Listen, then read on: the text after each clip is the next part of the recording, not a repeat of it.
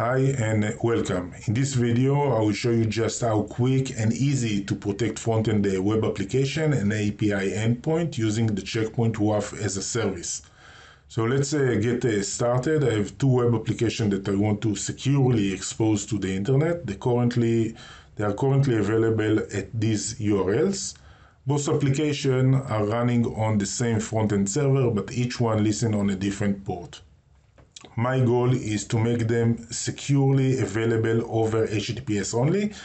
At this stage, I haven't purchased any SSL certificate yet, and the first application will be accessible using the hostname acpwaf.net. This domain is managed in Azure DNS, and the second application will be accessible over bmytestnet.com, and this domain is managed through GoDaddy DNS.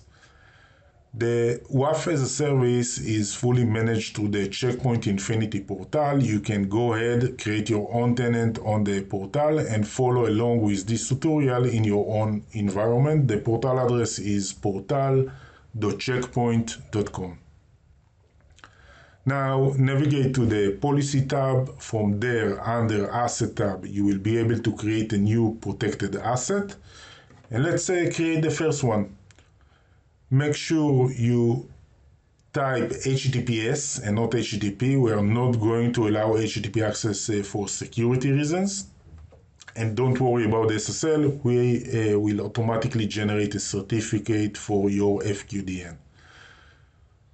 The default protection profile is already set to SAS, so the only thing that you will need to select is the region and choose the one that is closest to your front-end server.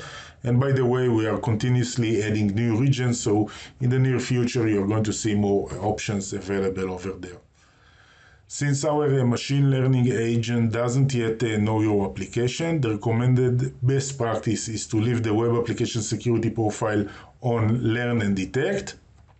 Once the engine has enough data, you will be notified to switch to prevent mode. At this point, it's also a good idea to add trusted source IP addresses and addresses you will be used to access the application frequently. This helps the learning engine accelerate the understanding of your traffic, of the traffic patterns. Since I don't have existing SSL certificate for this application, I will proceed with the default option. However, if you already have a certificate and a private key, you can simply upload them using the second option. Once the setup is complete, you will be redirected to the new SAS profile that has been created along with the asset. But before we can generate the public SSL certificate, we first need to verify ownership on your domain. And to do that, log into your DNS provider and create a CNAME record using the value that has been automatically generated for you in the portal. And this thing is important when adding a CNAME. Make sure you remove the full domain, leave only the subdomain part. Now, behind the scenes, our service checks your DNS record using NSLOOKUP every 30 seconds, so you might need to wait a bit for the verification to be complete. And once the domain is verified, we will begin generating the SSL certificate using a AWS Certificate Manager. This process may take up to 9 minutes. When this process is done, you will receive a new CNAME record. You will need to point your application FQDN to that new value.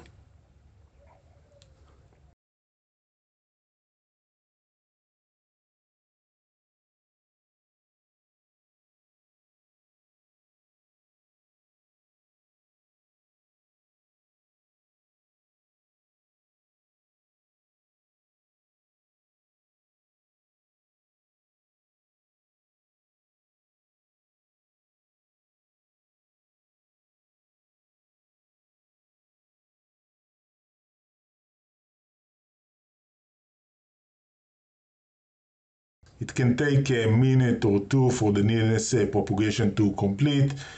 Now I will move on and repeat the same step for the second application, this time using GoDaddy as a DNS provider.